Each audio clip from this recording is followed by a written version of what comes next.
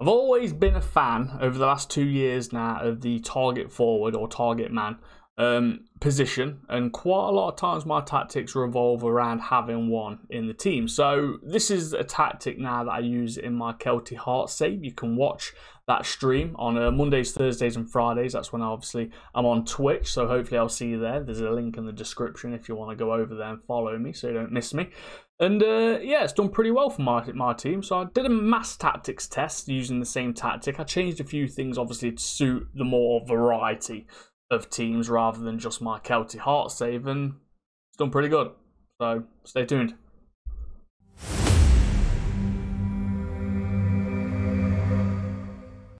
Welcome back, guys. So here is the I've called it the Jambo 3. I don't know why. I think it's because the Kelty Hearts nickname is the Jambos. Alright, same as Hearts, but Kelty Hearts. Anyway, Jambo 3 because it's 3 up top, 3 at back.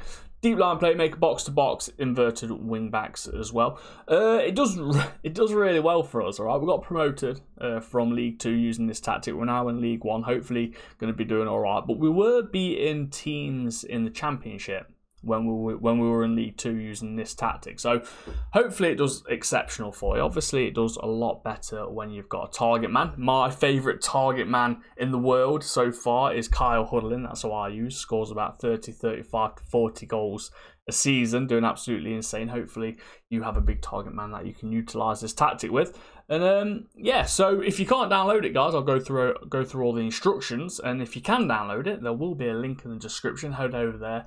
You can download it off FM Scat. So, yeah, the teams taking part in the test: Man City, Everton, Wolves, PSG, Strasbourg, West Brom, Bolton and Newport County. And then the instructions is advance forward left, advance forward right, target forward, big, plus that one is moving to channels. You always want that one because you don't feel so empty in this area if you have the move into channels. They drop back and he sits there, which is nice. Box to box midfielder, deep line playmaker, inverted wing back left, inverted wing back right, ball playing defender left, ball playing defender right, central defender on cover, sweeper keeper on attack, set piece instructions, corners. Now, I don't have a lot of, in my opinion, just get the best corners for you. Because I use a target man, I've got a big guy who can jump pretty high. That's why I put him on the near post. So defending right and left, and then attacking left and right. Now, if you want to use the best set pieces that you've got, it'll make it even better. My opinion, obviously, my striker centre, which would have been the Kyle Hudlin, is at this post, and that's why he scores a lot of goals, because he's a tall lad. He's a big tree. So yeah, set pieces, use these ones or use the ones that you've got, either or, whichever one's the best. Free kicks, defending right and left, and attacking left and right. It's all pretty much routine. Throw-ins, defending right and left, and attacking left and right. And it's the long throw-ins, guys, because they are back, all right? They haven't been nerfed yet, so they are pretty effective, especially when you've got the big guys in the box. So back to the tactic then. Mentality is positive.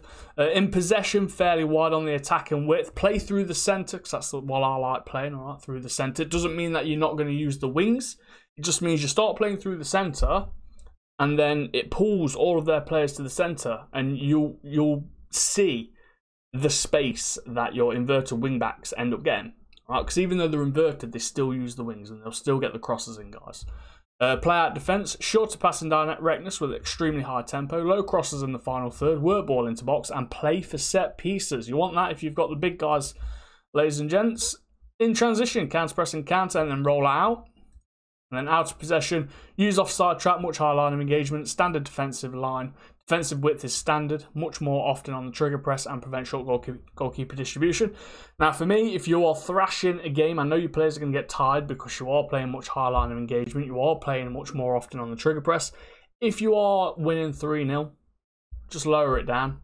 All right, just save the legs. There's no reason you should be pressing. There's no reason you should be engaging that high up if you are winning 3-0. So you can always change it, guys. But yeah, that's the tactic. All right, you've looked at the teams, you looked at the instructions. Hopefully it does incredible. It does do incredible. And yeah, we'll have a look at all the stats at the end of the season. Right then, welcome back everyone. So we're going to get started in the Premier League, where we had Man City, Everton and Wolves, and all three teams did exceptionally well. So you got Man City coming first, all right? Everton coming second. And Wolves as well coming fifth. It's a shame that they didn't get just one more win. So they would have obviously toppled Man U, come fourth and got Champions League football. But we can't all win, can we? But the good thing is, obviously, I said it's a target man tactic. Yeah, so you go on the player stats, top threes, the goals. Calvert-Lewin, target man, all right, 26 goals, came second. Raul Jimenez, big lad as well, 6'3", 25 goals, came third. Average ratings, you got Dean, all right, Lucas Dean, coming second on 7.78. Again, he is there with 24 assists, done really well as the inverted left back on that left-hand side. Jambo getting 18 assists as well. Don't get me wrong. A lot of these assists are going to come from set pieces or corners because they aim for the big target man. Knock in, done. Job done. Player of the match is Lucas Dean again, coming first there, getting 9.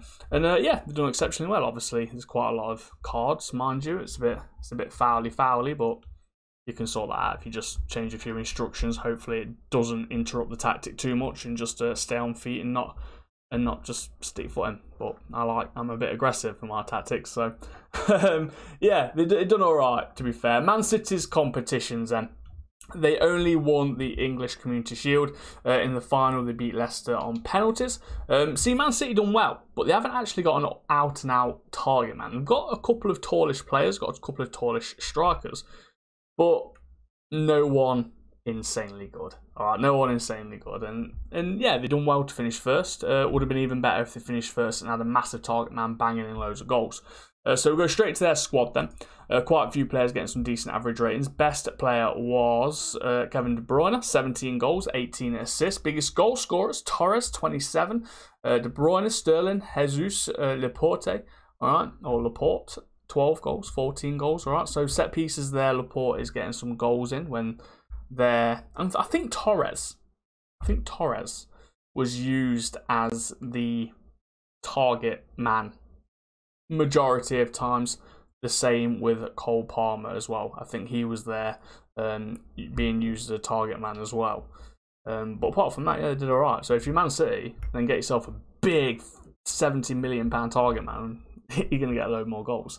So yeah, they've done pretty well. All right, so we'll go to the full numbers, guys. There's 128 goals. I've seen better. 60 conceded. If we go to the data hub, all right, you can see here on the general performance, we're doing pretty well. Goals, expected goals, conceded. All right, you're still above the averages. Don't get me wrong, this is not a nap tactic, so the stats aren't going to be absolutely insane. All right, it's just the way of football that I like playing. If you want to see it, you can watch it on Twitch. But it's pretty nice passing, to be fair. Sometimes it's one touch, sometimes it's a canter, sometimes it's the long ball. All depends on where your players are at the time. But it's like a mixture of 3 different plays in this tactic, and I really enjoy it. And the good thing is about having 3 strikers is when you do get into that position of attacking, they've only got 2 centre-backs back at the time, and they kind of get mixed up on where to go. And you've always got one man free, and sometimes you feel like it's really easy scoring. But yeah, it's nice football, to be fair. So yeah, not bad Man City. To Everton now. All right, Everton came second. Second for Everton. There's 4 points above Liverpool, and Calvert-Lewin getting 26 goals right there. Let's go to their competitions then. Did the winner? No FA Cup and no Carabao Cup, so we'll go straight to their squad then. Best player was Dean right there with 27 assists. 27 assists. Biggest goal scorers? Calvert-Lewin, guys, 27. Richarlison, 19. And then Rondon there was 17. Biggest creators after Dean was no one actually got double digits. All right, it was all about him. And that's mainly because I'm guessing he was taking all of the set pieces as well in this test. All right, full numbers was 96 goals, 50 conceded, guys. All right, go to the data hub. All right, last match passes, if you're wondering if you want to have a look at how that goes. The last game was against Chelsea, and yeah, it seems pretty nice. You can see it's a solid shape. All right, you got the 3 at the back. All right, nice passing. It's even passing as well. A little bit on the left-hand side, obviously, but these are the inverted wing backs that do get in positions of crossing, of passing through the centre. They are pretty good, and yeah, so nice. It's a nice, pretty sight, that, to be fair. So they did really well. All right, if we go to Wolves as well. Right, another team with a target man, Jimenez. Right, he's a big lad. Right, he's 6'3", decent heading, got quite a lot of goals because he was played as the target forward. I said it's a target forward tactic. yeah, so let's have a look at their competitions then. They didn't win anything either. Go straight to the squad. Best player was Moutinho, 3 goals, 20 assists. Biggest goal scorers, Jimenez, 26. And then Hichan, Traore, 17 and 12. Biggest creators in the team, Moutinho, Neves and Traore, 20, 11 and 9 right there. Data Hub, alright, so again, it's not absolutely fantastic. Well, it's pretty nice to watch if you enjoy having the big forward. Again, last match passes, pretty similar. A little bit close here for my liking, as well as these two. But some players obviously have different preferred moves. It can vary a little bit, but you can see where you were not heavily going one way. We're pretty much varied, and yeah, it's nice, a nice image. So yeah, done pretty well in the Premier League. All right, PSG and Strasbourg. Let's have a look in League One. So PSG, they're always going to come first. They are exceptional in itself, so I don't think it really matters what tactic you put in. But again, Strasbourg are a mid-table team, and it's decent finishing for them, 5th place. All right, but if we look at the player stats, it's Ajorque. That's how you pronounce that, I'm pretty sure. That scored 38 goals. 38 goals because he is the target man. He is a big guy. 6'6", jumping reach, heading, finishing. Perfect for this tactic. And they played really, really well. Average ratings there, you got Ajorque again, Ramos and Leonard. 7.91, 7.8 and 6.7 assists. All right. Strasbourg's there again. So Strasbourg actually really enjoyed this tactic more than PSG. I know PSG won the league, but they're always going to win the league. Strasbourg got quite a lot of players in the top 3s. A nice one. Competitions for PSG then. So they won the European Champions Cup, beat Inter in the final. They won the French Cup, they won the Trophies to Champions, and they won the league. All right, so they got the quadruple, guys. So that's fantastic to see. Squad, nice. Look at all that. A lot of players getting some decent ratings. Ramos, guys, 20 goals. 20 goals for Ramos. That's insane. That's insane. Anyway, best player was Ramos, 20 goals, 3 assists. Biggest goal scorer, Mbappe with 37. You got Icardi there, 33. Messi, 21. Ramos, 20. So, yeah, even though I've got the target man on the near post, I've actually got the centre-back with him as well. So if you've ever seen the set pieces, I'm guessing you have, you would see that it normally comes to the point where they're both there. And it's kind of like a battle on who gets the header. And it looks like because PSG don't have that dedicated target man striker, Ramos was always in the position to get the headers. If obviously PSG did have that 6'4" striker in that role and in that position on the tactics and on the set pieces, then he would have got more headers. But it's because Ramos was obviously more dominant than anyone else that they've got in the air. And there we go, 20 goals for him. All right, biggest assist, quite a lot of players are jumping in on there. Messi, 18. You got Verratti there, 16. Mbappe, 15. Rafinha, Icardi. All right, nice. Nice. Full numbers, guys, is 186 goals and 40 conceded. Data Hub, once more, this normally is domination. It's PSG. Always the same with PSG. Done really, really well. But yeah, Strasbourg did insane. Like I said, Ajorque, right there, target man, got a lot of goals. If we go to their competitions, they didn't win out because, well, PSG won everything. So straight to the team. All right, a lot of players getting some decent ratings again. York getting some nice ratings there. Played in 8 overall with 46 goals, 12 assists. After him, you got Diallo with 23 goals. Biggest creators, 20, 14, 13. So again, a lot of teams, a lot of players chipping in with creating goals right there. Data Hub, if we go here. Conceded per game, all right, you're conceding a little bit much, and this is probably where, because it's a holiday simulation, you can't really control the games. If it was me and I'm winning 2-0, 3-0, something like that, you're coming into about 75 minutes, then you start dropping off. You start not pressing as much, keeping your players back, maybe being more disciplined. All right, start connecting the passes, you probably waste time. Go defensive, go cautious, anything like that. All those can help you save a game. All right, so little tips like that. You don't just use the tactic for 90 minutes. You got to change it a little bit. So yeah, not bad, not bad.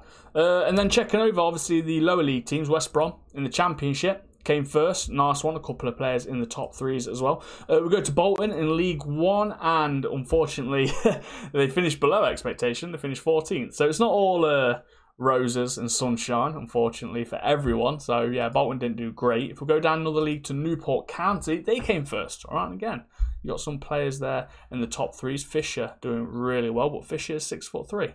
All right, he's a target man, done pretty well. Timmy Abraham also did pretty well, 6'1". So, and is pretty quick as well. So he's a really good striker for that league, isn't he? So yeah, it's really good.